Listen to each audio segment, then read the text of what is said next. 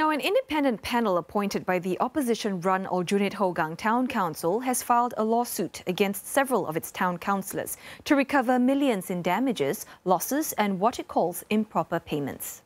Now, the parties being taken to court include Workers' Party Chief Lau Tia Kiang, Chairman Sylvia Lim and Assistant Secretary-General Pritam Singh. In a statement today, the three members of parliament refuted the allegations and said they will contest the lawsuit. And our reporter Olivia Seong joins us now with more. So, Olivia, perhaps you can start off by telling us what are some of the main allegations against the Town Council? Well, I'll tell you, the main thing that it comes down to is an overall sum that's being called into question of over $33 million in payments, with the town councillors essentially being asked to give an account of how this money has been used, failing which the Aljunied Hougang Town Council has asked for what it calls equitable compensation. And this is on the basis that the town councillors had breached their core fiduciary duties. And the independent panel is also asking for the court to rescind these contracts. And I had a look at the statement of claims earlier today submitted by AHTC. And the first issue that it's raised is the appointment of FM Solutions and Services, otherwise known as FMSS, to be the town council's managing agent. And this was seen to be problematic as the company was set up by two of its town council staff, Ms. Hao Weng Fang and her late husband, Mr. Danny Low. And they are also defendants in this case. Now, AHTC alleges that its financial woes and the improper payments started here soon after the Workers' Party won Aljunied GRC in the 2011 general election. And prior to that, the managing agent of the former Aljunied Town Council was CPG Facilities Management. Now, CPG had its contract prematurely terminated in August 2011, and that was about 2 years before its actual expiry date. FMSS was then appointed as the managing agent, and this was done, there were two separate contracts. The first was done for a transition period of 1 year, and it was deemed that no tender was needed to be called, but an approval for this had been given during a town council meeting. But what is alleged is that in a bid to get approval from the town councillors, namely Ms. Sylvia Lim and Mr. Lau Tia Kiang, had made misleading and false representations. For example, the statement of claims cites that they had purportedly said that the existing agent wanted out of the agreement as soon as practicable. They had also said there was a tight timeline and urgency. There was no time to for a tender to be called, but AHTC says that this was not the case. Now, instead, the statement said the decisions to enter into a contract with the managing agent was made in bad faith and for improper purposes, including to benefit those running FMSS. Now, another point of contention as well is what the town council has called a flawed system of making payments, and this is also questioning the lack of checks and balances in this regard. AHTC alleges that effectively these interested persons had carte blanche in the town council to make payments which directly and financially benefited themselves.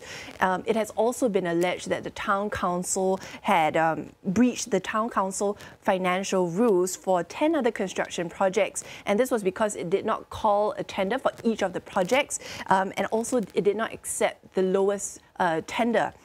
Each project in this case is estimated to cost around $70,000. Right. And perhaps, Ollie, you can just refresh our memory and tell us, how did the independent panel come about in the first place? Well, I think it's interesting to note that this is the first time in the case in Singapore that an independent panel is actually investigating a town council, and it actually has been, leading up to this point today, it's been a few years that we've seen issues with raised with AHTC's finances. My colleague Afifa Arifin has a closer look at this. In February 2014, the Aljunied Hougang Town Council, then called Aljunied Hougang Punggol East Town Council, submitted its yearly audited financial report to then National Development Minister Khaw Boon Wan. The report said auditors were unable to obtain sufficient appropriate audit evidence to provide a basis for an audit opinion. 2 weeks later, Mr. Khaw wrote to Deputy Prime Minister Tharman Shanmugaratnam expressing concerns over the reliability and accuracy of the Town Council's accounting systems. He also said that this year's report raised more issues than the previous years. The following day, DPM Tharman directed the Auditor General to carry out an audit of AHPETC's accounts and records between 2012 and 2013. The Auditor General appointed accounting firm PwC to identify and follow up on any irregular transactions.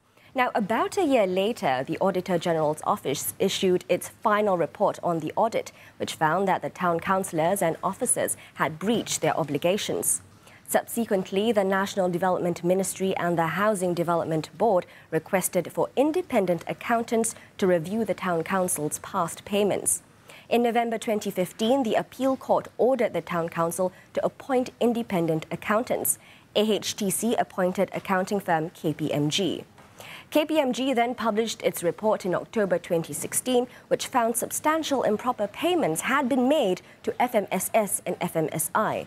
The payments were made under what KPMG described as a severely flawed system where there were no checks and balances. In February this year, the Town Council appointed an independent panel to recover all the improper payments that had been paid out and the damages and losses suffered. Right, and now reporter Kenneth Lim joins us live with reactions from the Workers' Party MPs. So, Kenneth, how are they responding to the allegations?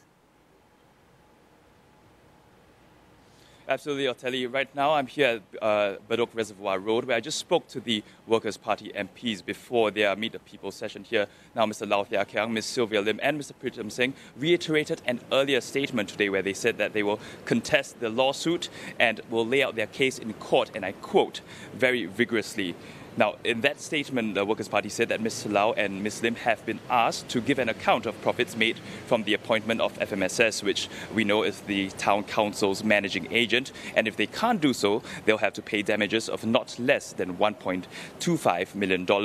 Now, in that statement, the Workers' Party's MP said that, and I quote, they have not benefited a single cent. And tonight, the MP said that they acted in good faith and in the best interests of the Town Council and its residents.